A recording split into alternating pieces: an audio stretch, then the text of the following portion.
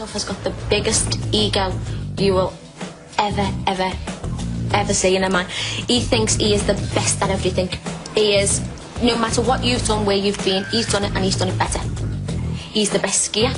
He's the best racing driver. He's the best boxer. He's the best market operator. He's the best in bed. He's the best at life. He's got the best girlfriends. He's got the best car.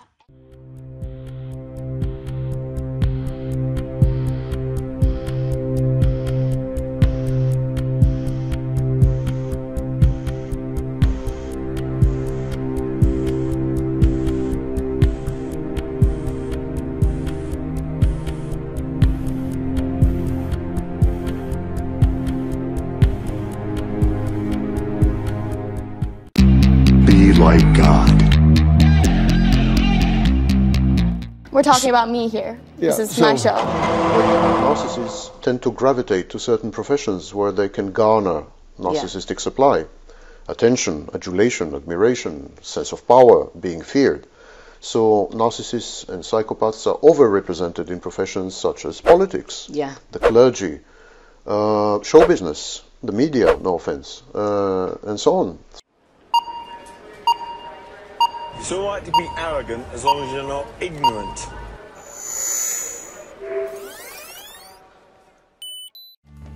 New word for the day. Ostentatious. The attempt to attract attention to oneself. Who? Me? This particular person feels like they deserve a little more attention than the rest of us, and we are going to grant them that precious narcissistic supply right away. This is your host Amanda, and today we're exploring the fascinating world of narcissistic personality disorder.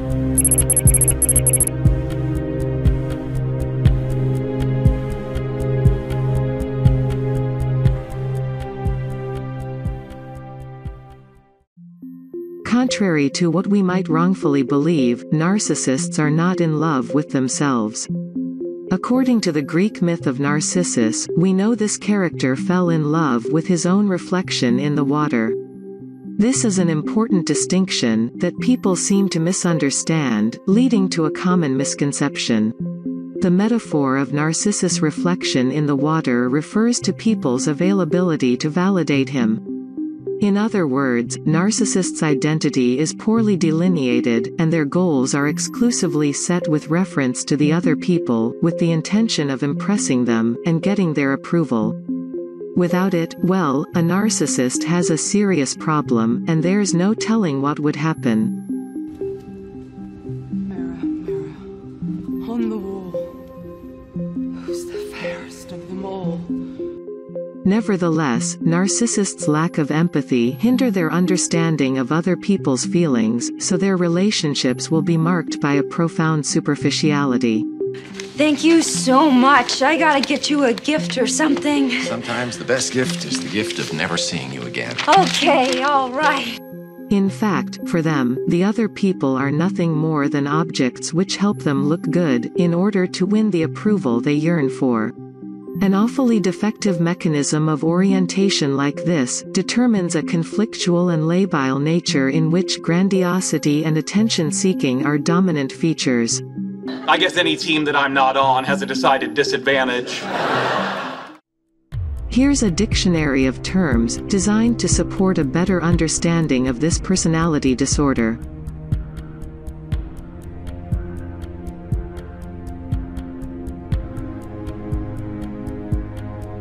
The false self is a defense mechanism that consists in a deceitful but amazing story, which a narcissist makes up and expects the people around them to believe, and even play a role in it.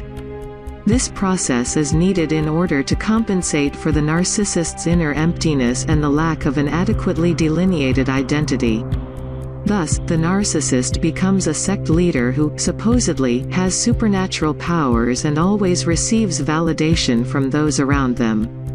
Their false self, just like a policeman, will take care that the rest of us recognize narcissists' supposed merits and will react aggressively if this is not going to happen according to narcissists' expectations.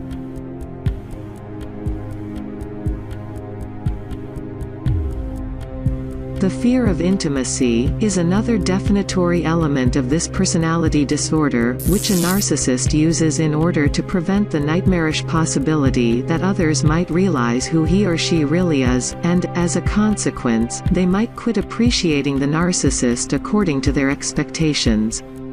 In the intimacy, the narcissist would remain just a simple human being and moreover, one with a pretty consistent amount of flaws. They can't risk something like that. Narcissistic supply is narcissists' meaning of life, and of course, comes from the people around them, who should adapt to their needs. In a rather desperate fashion, a narcissist takes care that everybody grants them the validation they yearn for, just like a junkie. Everything is fine as long as they receive their precious dose of recognition, but when the validating behavior stops, a whole new story takes place. They turn into a vengeful and merciless hero, and they will make sure everyone gets what they deserve for telling them no.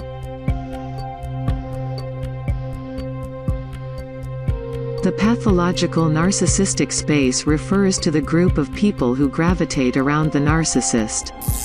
Their fan base represents the objective proof of their personal grandiosity, and the narcissist has the role of the great spiritual leader, a guru enlightened by divine inspiration.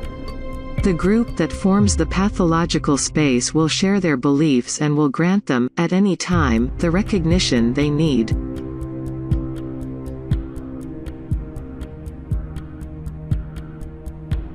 The grandiosity gap exists because between the false self and the reality there is this huge and dangerous distance. The greatest and constant fear of a narcissist is that, when they least expect, they will reveal themselves in a less than perfect light.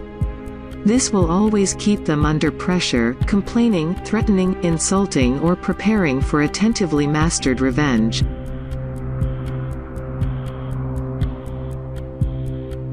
Approach avoidance cycle. The cycle describes the evolution of a narcissist's relationships between idealization and deprecation.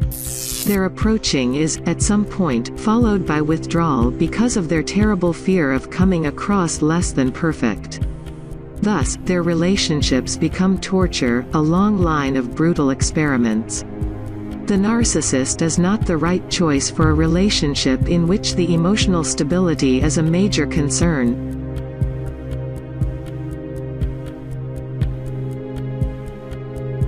The magical thinking refers to the act of self-deception, and it is expressed through a host of lies and wrong ideas about success and recognition which the narcissist is so fond of.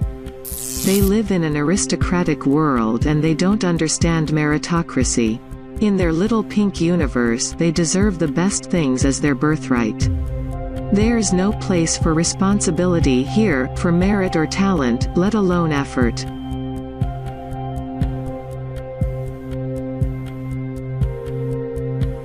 The childlike demeanor represents one of the two masks a narcissist wears out of fear of intimacy. The other one is that of the sect leader, which we previously mentioned.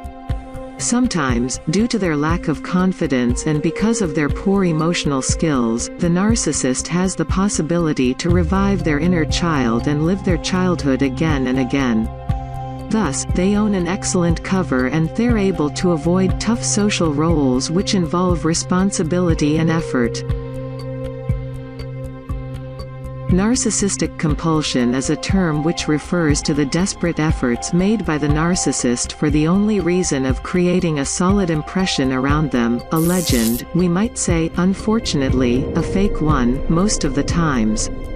Therefore, the narcissist is a people junkie, and they can be socially useful, through education and the influence of a good social environment, but the key to understanding their goals might surprise you. They just want to get their daily dose of narcissistic supply. Regina George is flawless. She has 2 Fendi purses and a silver Lexus. I hear her hair is insured for $10,000. We hope this video presentation has been a useful tool for understanding and recognizing the narcissistic traits in people, and helped you acknowledge the tremendous influence narcissistic personality disorder nowadays has on human society. Thank you for your time. We'll see you in the next one. Until then, be the best version of yourself. So sorry, Miranda. I actually did confirm Details last night. of your incompetence do not interest me.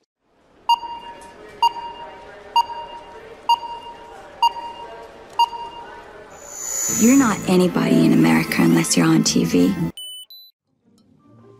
There are some people who never know who they are or who they want to be until it's too late. And that is a real tragedy in my book.